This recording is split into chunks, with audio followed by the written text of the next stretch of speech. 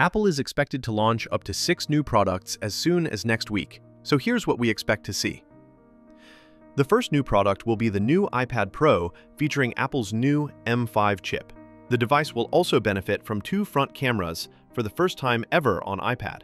16 gigabytes of RAM are expected on all models this year, and not just on the most expensive ones as it was the case in previous years. Also, the M5 iPad Pro is expected to support Wi-Fi 7, as Apple adopted this standard last fall on its entire iPhone 16 lineup.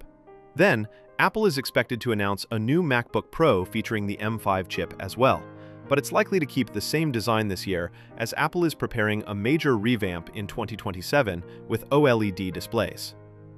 The third new product featuring the M5 chip will be the Apple Vision Pro headset. The original product was announced more than 2 years ago, so it's becoming obsolete at this point. The design is expected to remain unchanged, but Apple could refresh its accessories lineup at this occasion.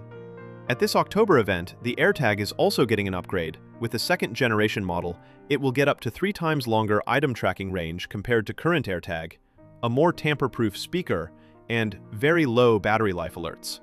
However, it's not expected to feature a new design or updated colors. Moving on to the Apple TV 4K, Apple will put a faster A17 Pro chip that will support next year's revamped version of Siri, powered by Apple Intelligence, and Apple's N1 chip with Wi-Fi 7 support. A built-in FaceTime camera has been rumored too, but it is unclear if that will arrive with this model specifically. The last product will be the HomePod Mini 2 with an S9 chip or newer, with an improved sound quality, a second-generation ultra-wideband chip for proximity features, and new color options such as red and possibly more. This is Julian from Apple Cycle. Thanks for watching, and follow for more videos like this one.